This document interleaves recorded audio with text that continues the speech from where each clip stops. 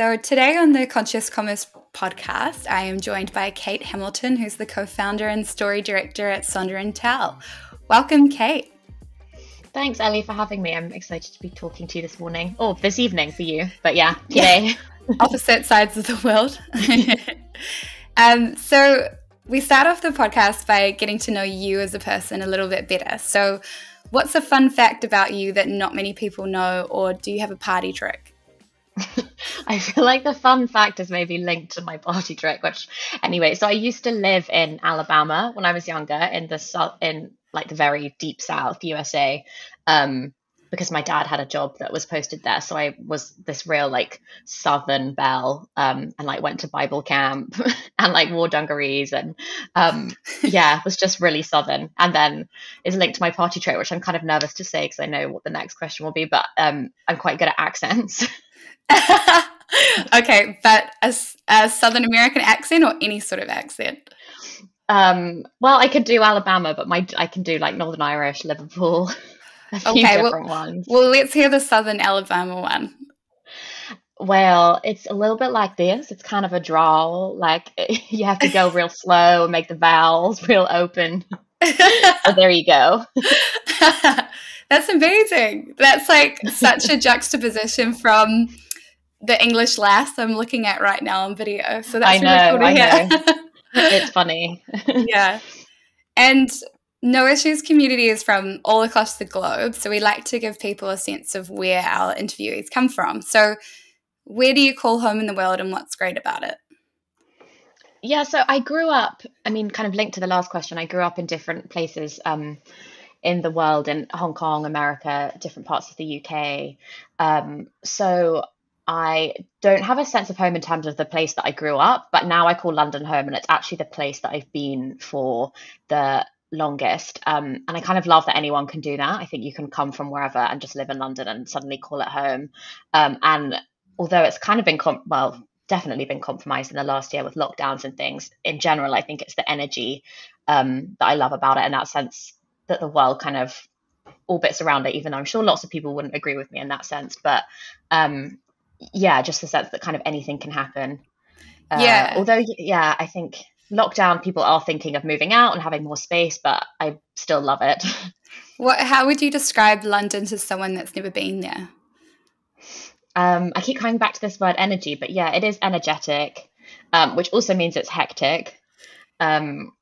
But I think it's quite open as well. I think British people, although can be a little bit stiff, I think there is still a kind of openness and friendliness in some, well, definitely compared to somewhere like New York.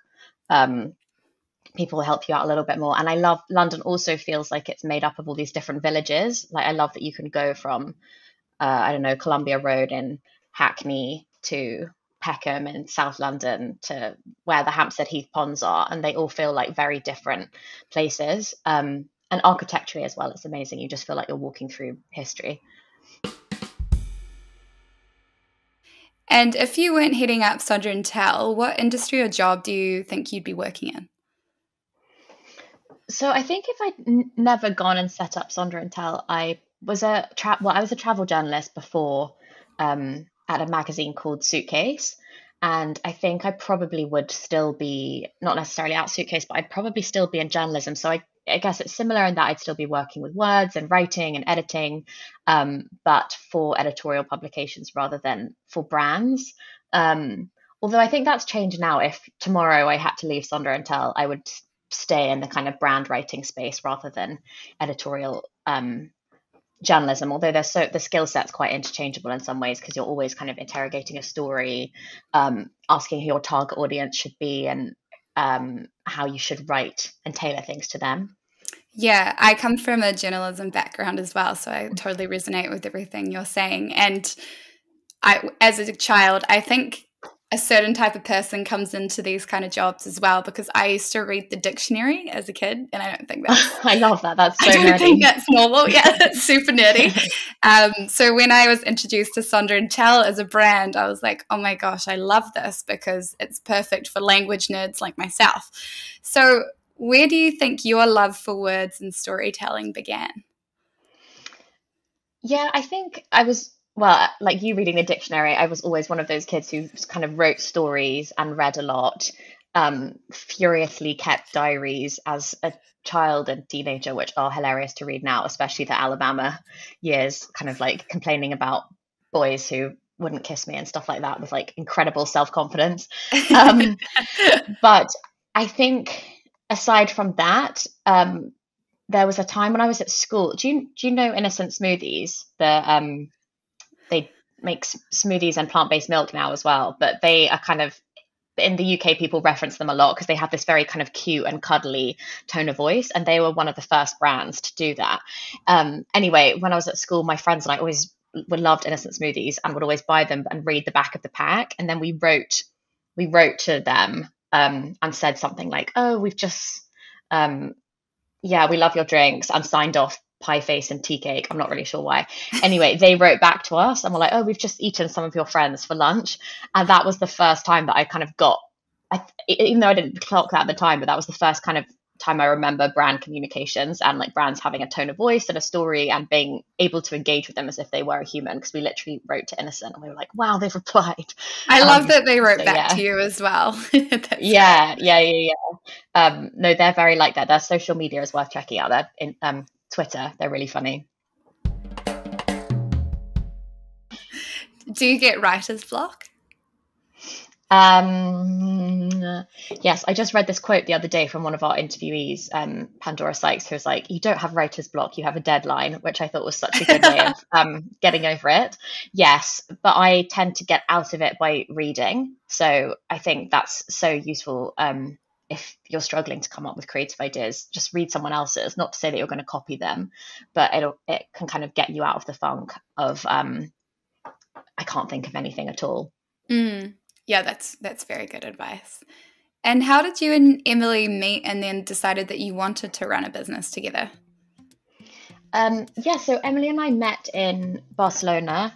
We were both studying Spanish at university, and we just kind of hit it off straight away. We both had weird things in common, like we both lived in America, both loved kind of writing for magazines, and Emily at the time had started writing a column for Suitcase, which then was sort of an online blog. And it was called Buena Vida. She started it in Barcelona. I then moved to Madrid and picked up the other half of her column. So we sort of alternated about life in Spain.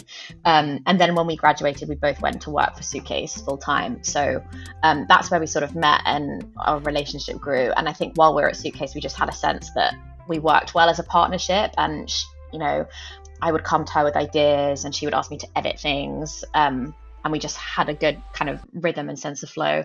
And Emily headed up Suitcase's agency. I was editor-in-chief there, but I think she was seeing definitely the world of brand content could benefit from like a lot of the journalistic skills that we had.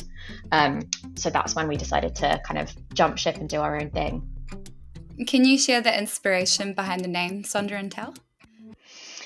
Yes, so it took us so long to name our business, which I think is probably when you build a business about the importance of words. And if you think of your name as like the distillation of all of your words. Yeah, there's so much pressure riding on it. Exactly. Yeah, I think we put too much pressure on ourselves.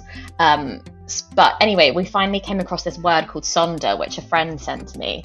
And there's a linguist in the US called John Koenig, and he's started this project called the Dictionary of Obscure Sorrows. And what he was trying to do was find language or making up words for human emotions that didn't have language yet. So one of the words was Sonder, and it means the moment of realization when the moment you realize that everyone around you has their own story. So it's like when, pre-COVID, if you've been on the bus or the tube and you kind of look around and you're like, oh, I wonder what that person is thinking about, or that person must have something interesting about them, or I wonder what they must get sad sometimes. So it's kind of tuning into people around you, realizing that everyone has their own story to tell. So there's that idea, and then we help them tell it. So that's it really. And then it's also sort of a kind of play on the very corporate thing of naming your business after your two last names, because it kind of sounds like Sonder and Tell. Some people are like, oh, is that your last name? Which it isn't, but it's kind of a tongue-in-cheek reference to that. Yeah, but that is a really beautiful definition for a word as well. And at what moment did you and Emily know that you were onto a good thing with your business? Yeah, so there wasn't one light bulb moment. It was more of a kind of gradual realization that actually this is really what we're doing is good and it's really valuable. And I think it came when we started working with a couple of smaller startups. And what we initially set out to do was help brands become publishers and then help them craft their sort of brand story and tone of voice. But I think what we realized is that once we started getting people's story right and they were able to implement it, it actually helped so many other things than just marketing. Because there was one startup who we've worked with recently called Home Things, who are direct to consumer cleaning products with glass bottles and dissolvable tablets. We helped them create their brand story, but they actually use that brand story to craft their pitches for investors. And it almost informed a lot of their sort of some of their business decisions as well as their brand ones. And we've also seen the power of a story, not just to be able to communicate with customers, but for whole teams to suddenly understand what a business is about. And internally, you can really rally behind a good story or a good positioning.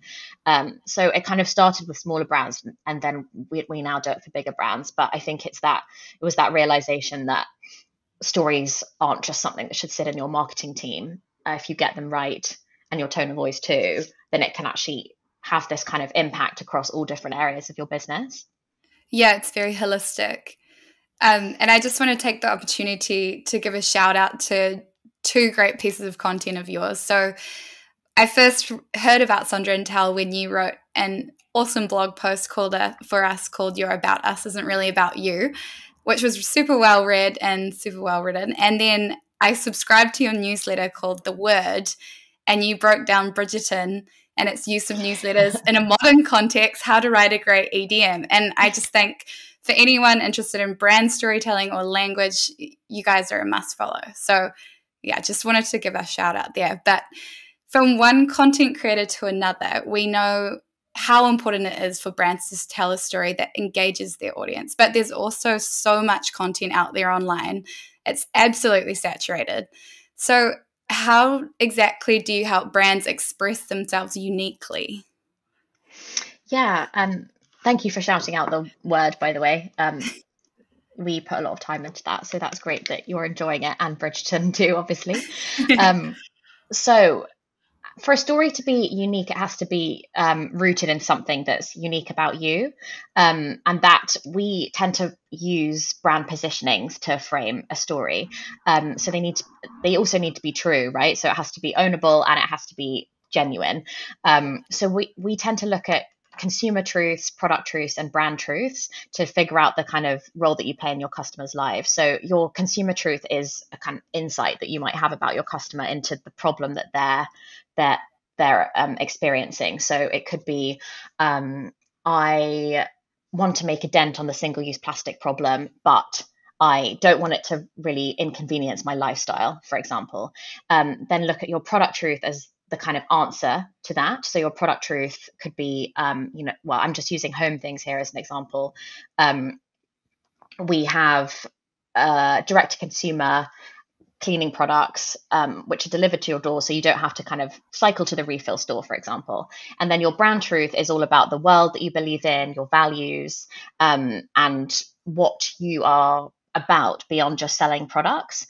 So for Home Things, we did a lot of work into that, but it became this narrative of single-use plastic is bonkers, Home Things make sense. So it's like there are so many things that are going on that are mad in the world. The single-use plastic problem in your own home doesn't have to be one of them. We can help you kind of address that. So I think it's about rooting your story in your positioning, and you need to make sure that those truths are different from all of your competitors, that no one else in your space could be saying those things, and then use them to kind of build off your story. And what are some common mistakes you see with brand storytelling that could be quite easily avoided? Yeah, I think the biggest one, which I mentioned in that blog post, is not making the customer the hero of your story and making your brand, or it's often your founder, the hero of the story, which I think is a very common pitfall, especially for smaller brands who perhaps haven't built up this whole team and architecture. Perhaps you are only 3 people, and it's very natural go to your About Us and, say, I started this business because I felt this, this, and this. Actually, you need to flip that and ask yourself, what is the customer getting out of your business? What problem are you solving for them?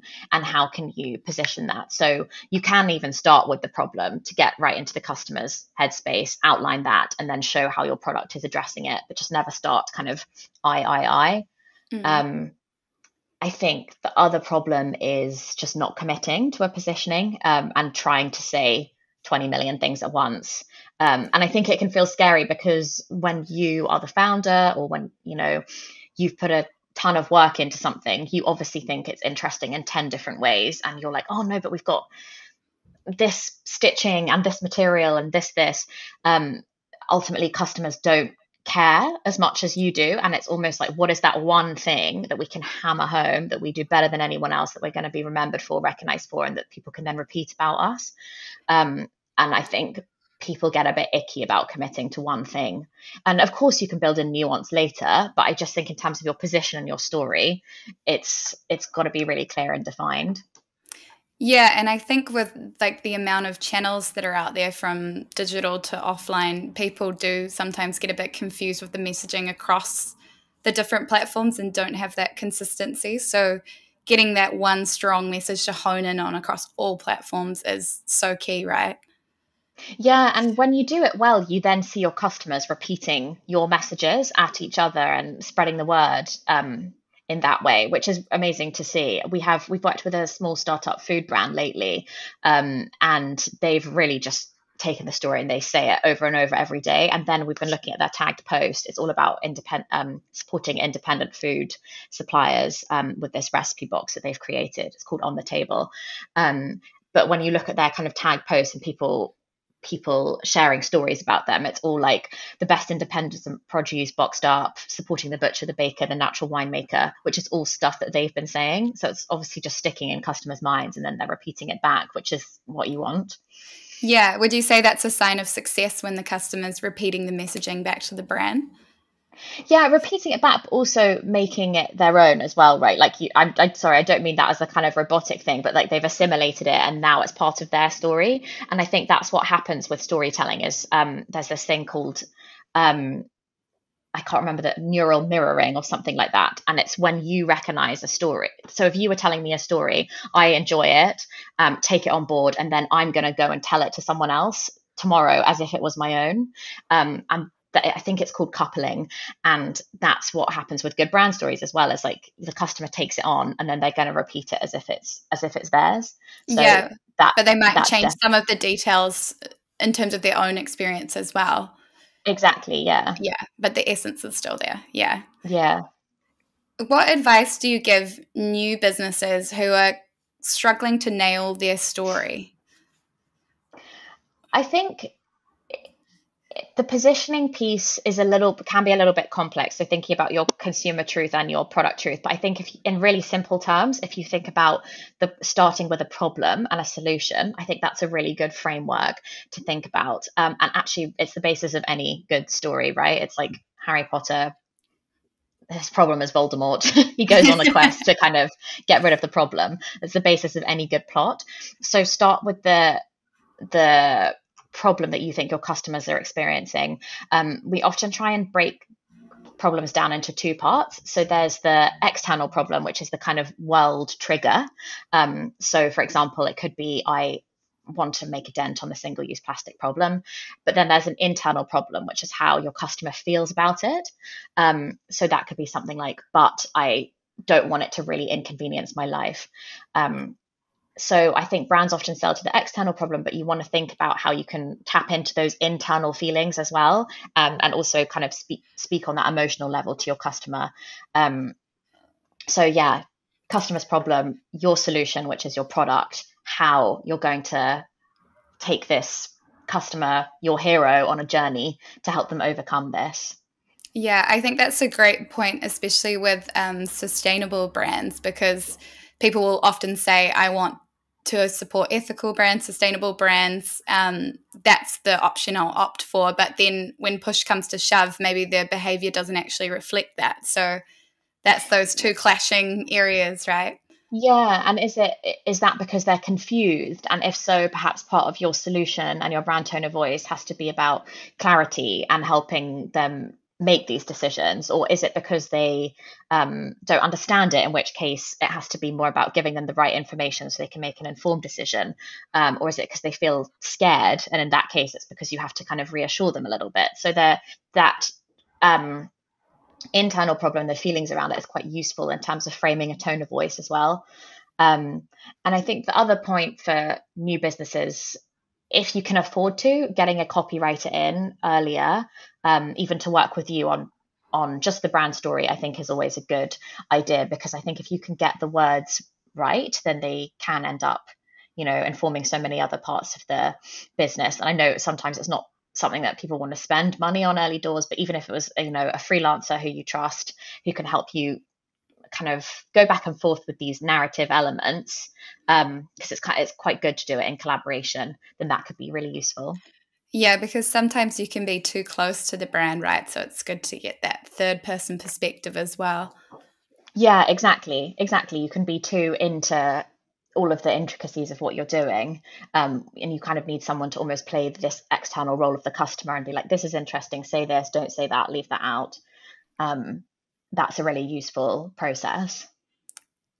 And you count some amazing businesses as clients from Airbnb and Bumble, Lick and Rude Health. So when it comes to communication, what do you think they're doing really well? Is it their brand story being linked to a strong sense of purpose?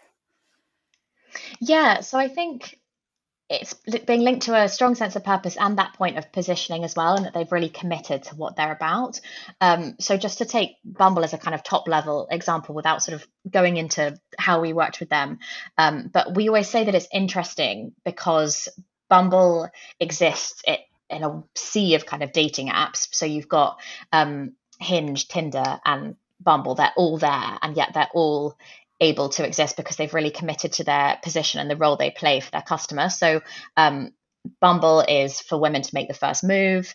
And the whole idea is, you make the first move in dating, and then you can go on to do that in so many aspects of your life, whether it be friendships or careers. So it's a confidence thing. Hinge is their tagline is designed to be deleted. So they're all about, finding the person that you're going to spend the rest of your life with. And then Tinder is for hookups. So and they're all able to exist. They're all solving that consumer problem of finding a partner, but they all have different angles on that. So I think that's always really interesting to speak about with them. And Bumble just overcommit to that position of being for women. I was going to And it say, I already know their tagline before you've said it because I've heard it so many times, right? The recall is there. Yeah, exactly. And it comes out in all the campaigns they do, which are always about kind of women cheering one another on and pepping one another up. And it doesn't even have to be about dating. It's kind of just more about the confidence and empowerment message. Um, and one we've worked with recently is Root Health. So they're a plant-based milk brand. Which are big in the UK, and when they came to us, they were essentially saying too many things at once. So we're natural, we're organic, we're healthy, we're British, we're wholesome, all these different things. And we help them refine their position around flavor. So I think when you've got someone like Oatly, who's essentially trying to match milk, Rude Health is actually the more delicious option. They're kind of bringing in this new world of flavor and foodiness to plant-based milk, which isn't there yet.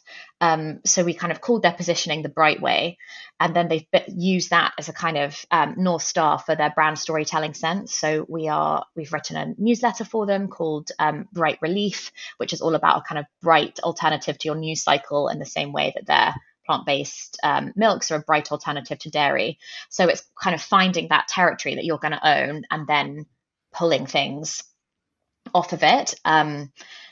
And that's also impacted the language they use, because that should also come out of their positioning. Another really good brand for tone of voice is there's this water in a can called Liquid Death. And if you think about the kind of category conventions of water, that's that it comes in a plastic bottle, that it's all about vibrancy. They are challenging that because obviously they put water in aluminium cans as an environmental thing. They've called it they flipped the whole kind of convention, and then so therefore they flipped the language, and it becomes liquid death, murder your thirst, which I just think is really clever. Yeah, that's awesome storytelling. Is there any other brands you're admiring right now for their use of language? I think Bloom and Wild, who are a flower delivery service in Europe, are doing a really good job. So I think their tag is, it's when, don't just send flowers, care wildly. And they have this kind of thoughtful marketing initiative where you can opt in or out to things like Mother's Day campaigns, if you find it triggering. So they're taking the idea of caring wildly and making sure that they, as a brand, go above and beyond to care for their customers. I really like Starface as well. I don't know if you've heard of them. They are a super Gen Z. It's essentially for acne. So they have these little pimple spots in the shape of stars that you put on spots to dry them out and help your skin. But they come in the shape of a star, and they've made it almost cool to wear spot patches on your face. Yeah, I was going to say that's very Gen Z. Yeah, exactly. But it's just so tapped. I don't know who does their social, but they're so hot on every trend. And their brand story on their website as well is this kind of star face story. So it's like a long time in a galaxy far, far away, there was a war on acne. And it's just really fun. It's really fun. I always feel really old looking at their stuff though. I'm like, oh, that's how I feel about TikTok. Yeah, exactly. I'm like such a boomer. Who else? There's a what's it called? A fake meat company called This, which is doing really well. And their whole thing is this isn't. So they did a marketing campaign a couple of years ago where they got a fake Ed Sheeran to serve their kind of fake burgers. But he looks so much like Ed Sheeran that they had this whole kind of streams of people down the street queuing to meet Ed Sheeran, and then you got up close, you're like, this isn't Ed Sheeran, and their whole thing was like, this isn't me either. So they do really fun stuff. That's genius. It's so good. And besides helping brands find their unique voice and helping your followers see the beauty of words, how are you building a sustainable agency? Well, I think our team personally, I mean, there's only 4 of us, so we're quite low impact at the moment. We're not in an office. None of us are commuting. We'll see how we go when the world kind of starts coming back to a bit of normality. But I think more than that, it's probably in the way that we communicate with brands that we work with and what we encourage them to do. Because I think from the start, we've always said that we want brands to be more than just about selling a product, and encouraging them to build their own positive culture beyond just making something. So it might not even be directly sustainability in the environmental sense, but it could be, if you're a book platform, can you support children's literacy? Is it International Women's Day there at the moment, or was that yesterday? Yesterday, yeah. Because something I noticed was how many brands were jumping on the bandwagon for International Women's Day, but it was all the same message, and it was like extremely fatiguing to just have it over and over again from different companies. Like there wasn't really any new material in the storytelling there. It was just like celebrate women, and that was it. Like, yeah. Did you find was that your experience? Yeah, I think International Women's Day has almost become a bit comical for that over the years, because it becomes this thing of like, yay the girlies, without actually thinking, what are you doing to support women? Or, are you making donations today? Or I think a lot of it as well, we've worked with a sustainable fashion brand called Birdsong, who have this meme that is like, when you like post on International Women's Day, but your garment workers don't have rights or don't have minimum pay. It's that kind of thing. You need to make sure that you're supporting women at every level of your business, and not just shouting out on International Women's Day, because it becomes this thing where you just feel like you have to have an opinion. And if it's not ingrained in your culture or in your in the way that you kind of rigorously look at your products, then you shouldn't really be talking about it. Yeah, when businesses just jump on a trend, it's quite easy to see right through it, right? Like the there's not a deeper sense of storytelling or meaning there. It's just like a shout out on Yeah. a special day. Yeah, or a slogan tee that just is boosting your profits, but not actually doing anything meaningful. Yeah, I'm sh- exactly. so I think I saw a lot of kind of tongue-in-cheek memes about it yesterday as well. So I don't know if consumers are also wising up to that, because I feel like that's been quite gradual. It's like, okay, sure. So that was interesting to see. I'll have to look those memes up because I think I can relate to those. I was Yeah, feeling I'll very send them to over you. International Women's Day. Um, Yeah. and also, when we talk about the language around having a business purpose or even sustainability, I think it can get a little confusing for people and lost in the communication between people and brands. So, have you seen businesses struggling to articulate their efforts in that area? And what's your advice to them usually? Yeah, I think it's a tricky one, both from a business point of view and as a copywriter. And I find it interesting because we've done quite a bit of work with FMCG food brands and doing bits of packaging copy. And when it comes to a message like health, there are so many things that you just can't say. At least in the UK and Europe, I'm sure it's the same with you, but you can't say healthy unless there's a specific health claim related to it on pack, which makes sense to me because you don't want to mislead people. There are so many regulations around, yeah, say this, don't say this.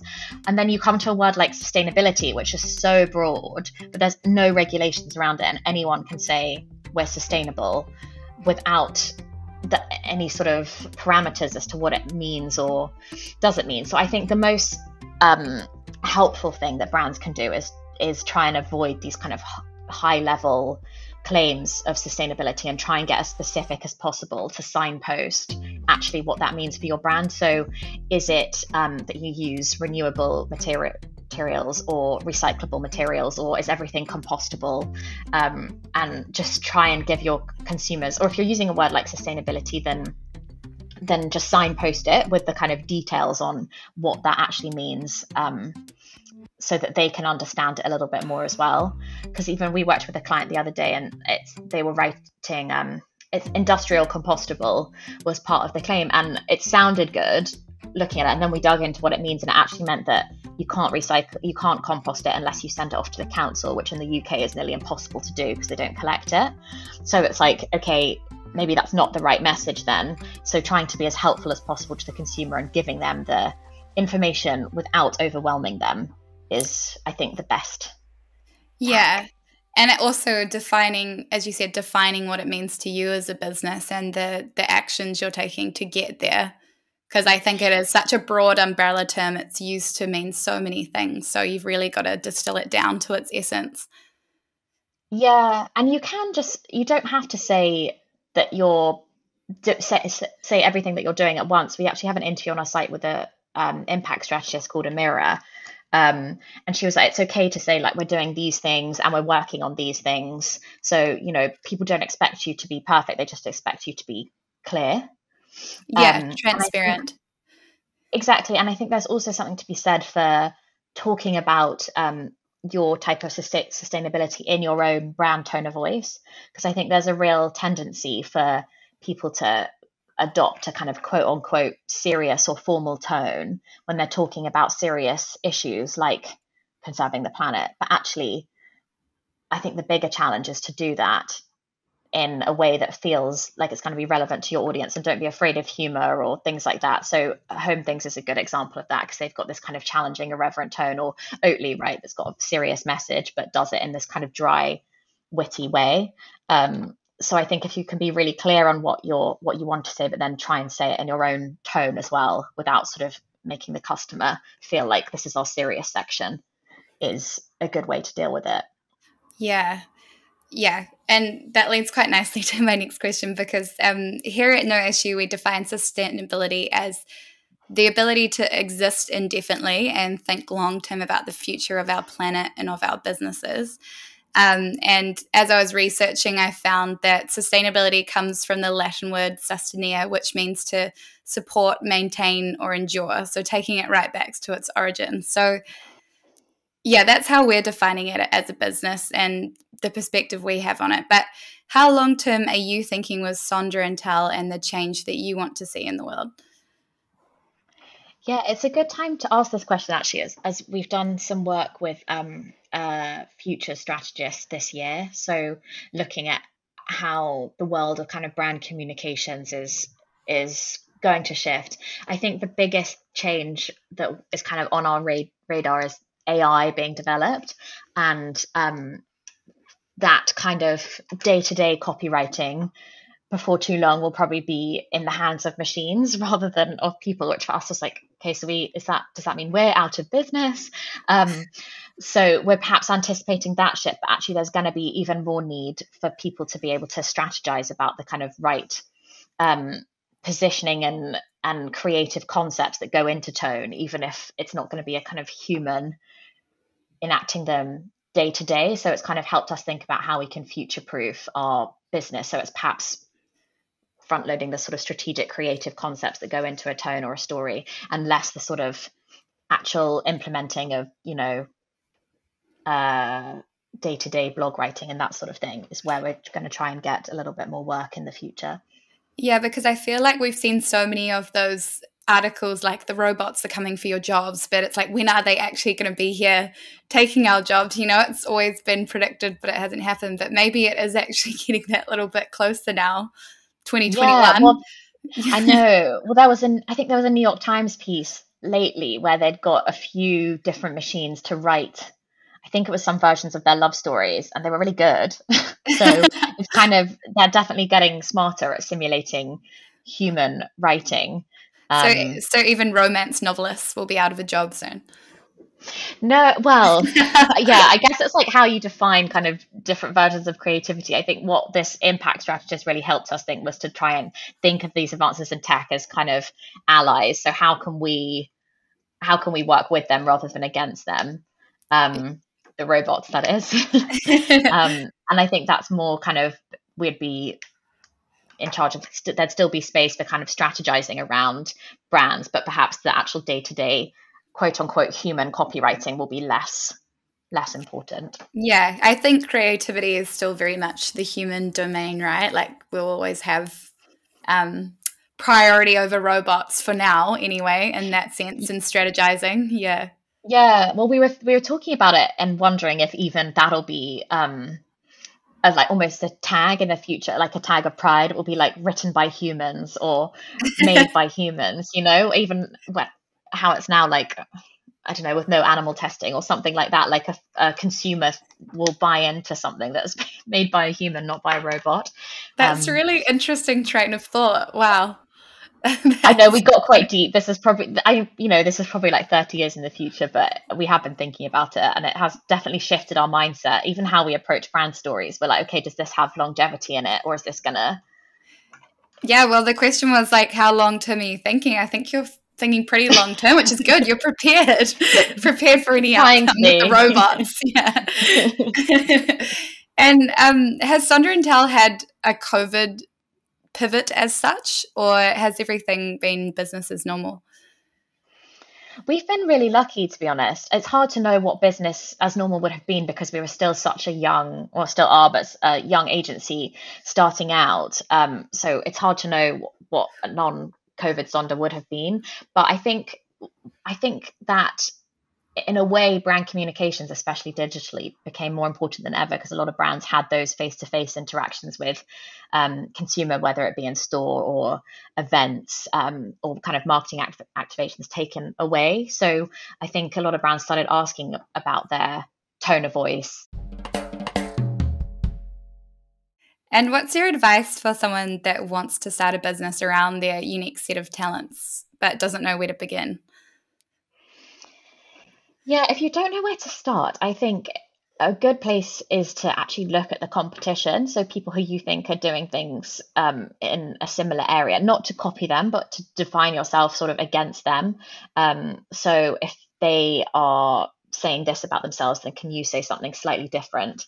And yeah, if you're building a kind of service-based business like an agency, then what can you stand for apart from your services? And can you build a real niche? Like, can you be known for working with direct-to-consumer food brands, for instance. Yeah, and I think then you'll kind of build up a very specific audience around that, and those people can then communicate your services as well. I'm not sure if you're asking about a service-based business, but I think always looking at the competition is a good place to start in terms of what you want to be and don't want to be. Yeah, definitely.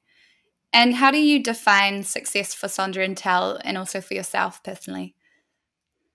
That's such a big question. I know.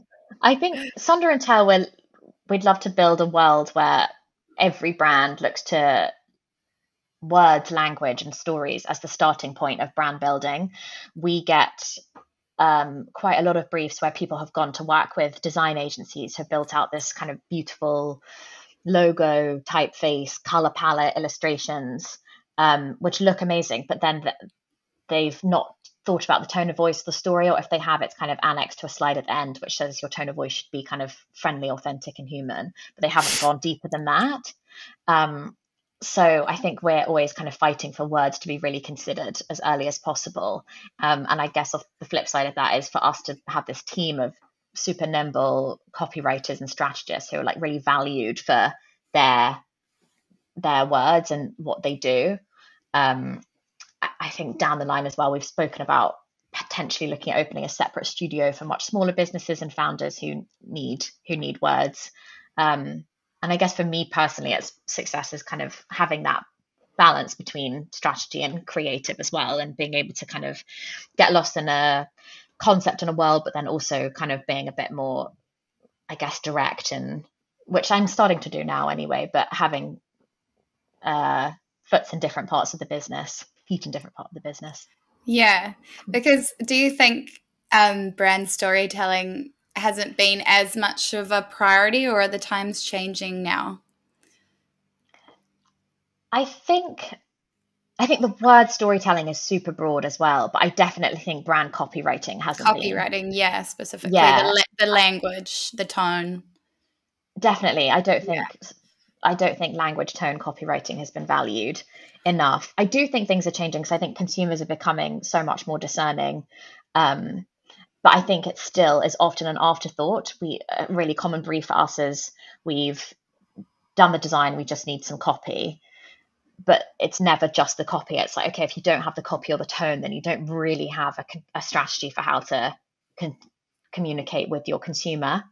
And I think that's the kind of argument that we really get on, is like, start with the words if you can, lead with the words, use that as a brief for design. If you can, there's so much power in the ability for a founder or a team member to be able to sum up exactly what you're doing in a sentence or a few words. If you can do that, then your whole team can get behind it. You can have really focused team meetings. That's one of the things Routel said to us, is after we'd done on their positioning, they were like, our Christmas brainstorm was so much easier because we had this kind of North Star of what we were about, rather than people just coming with these sort of random ideas.